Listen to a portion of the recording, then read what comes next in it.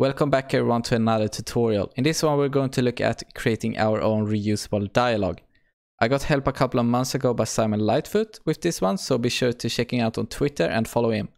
If you like these kind of tutorials, let me know by subscribing to the channel, liking the video, and you can always support me on Patreon. I never want to stop learning, and this is why I'm using Skillshare. Skillshare provides over 22,000 lessons in multiple different subjects. Right now, I'm taking the time to learn more on design and also social media, as I've never been good with any of that. If Skillshare is something for you, consider using the link in the description to get 2 months of free use. When signing up, you are prompted to pay, and after 2 months.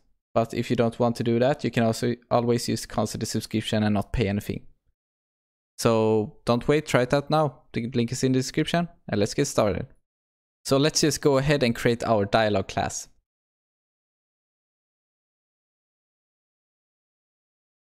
So before we construct the methods and everything inside this class, we're just going to construct a enum. The way we're going to use this dialog action or this enum is to, when we press the OK button, for example, we will just return the enum of yes. And in the other case, we'll just return the abort enum. So let's start by creating our static class. And this one will be a future and of type dialog action. And the reason why we're using it as a static is so we can simply just call dialogs and then the method. So dialogs.yesAbortDialog. dialog. We're going to pass in 3 variables of the parameters, and that would be the context, the title, and the body.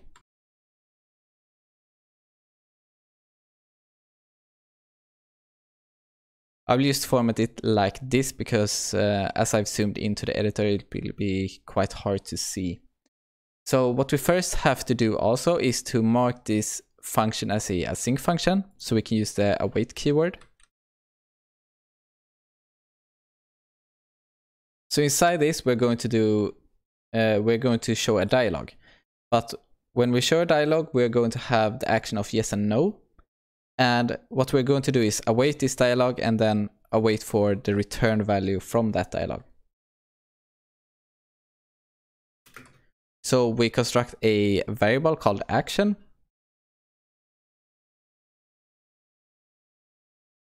And we're going to call our show dialog. So the show dialog takes a context. And the context is just a simple one, or it's just the one we pass into the function. The next one will be optional. So if you want to, you can set the bare dismissible to false or true. That's up to you. I'll just set it to false.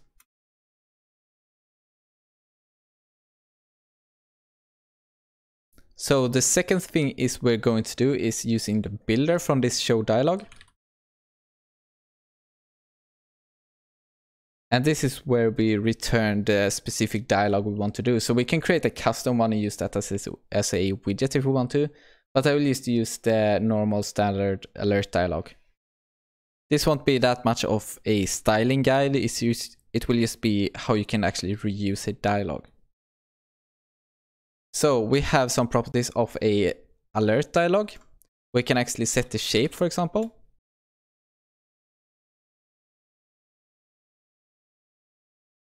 And I will just, for personal preference, set a rounded corner for the dialog.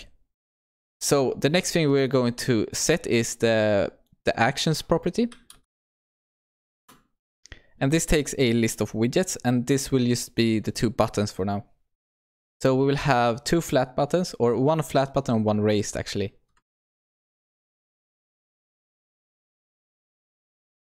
And we will do like that. So both of them requires a onPressed.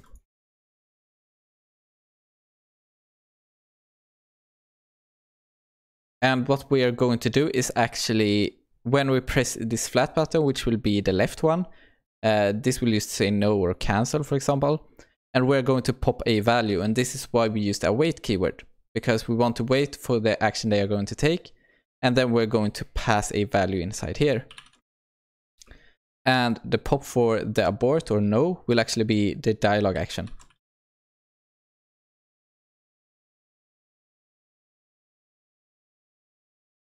We will just set this to no. You can set this to whatever you want. So for the raise button, we will do pretty much the exact same thing. So I will just copy this. We're just going to set the abort to yes instead. And then set the text to yes. Actually, what I like to do is put in the title and content between the shape and actions. So I will just do that. So I can set the title, which takes a widget, and we will just pass in a text.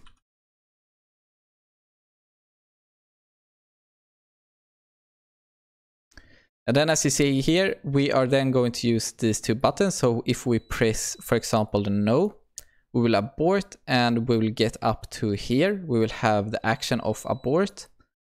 And then we're going to return that value from this function. So if we check here, we are going to wait.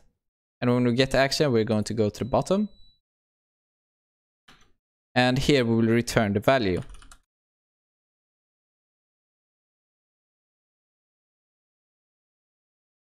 So what I'm doing right now is just to check if the action is not null.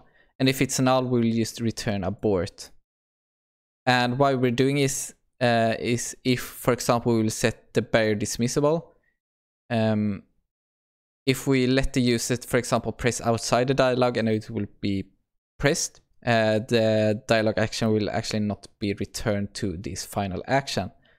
So this will just say that if it's null, then we will return the abort instead. Like that.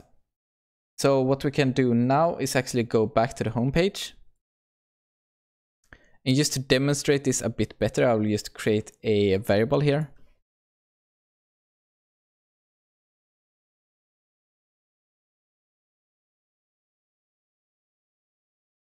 Like that. So when we actually use the dialog, we can then change this bool value. So what we can do now is call our function. So we call the dialogs class and then the yes and abort dialog. We'll pass in just some my title.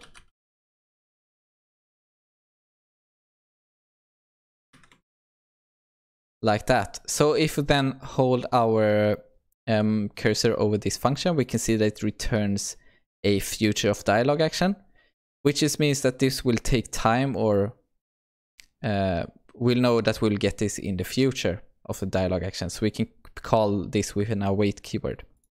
So let's set the function to a async.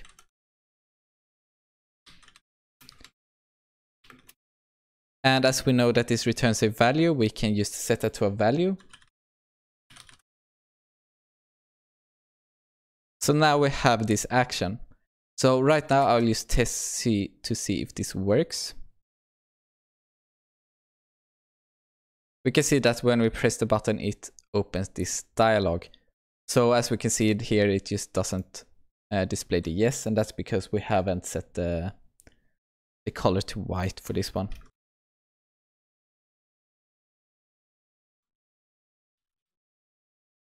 So there we go, there we have the white yes. So what we can do now is just simply do an if-else statement, right? So what we can, let me just show this. So we just create our first if.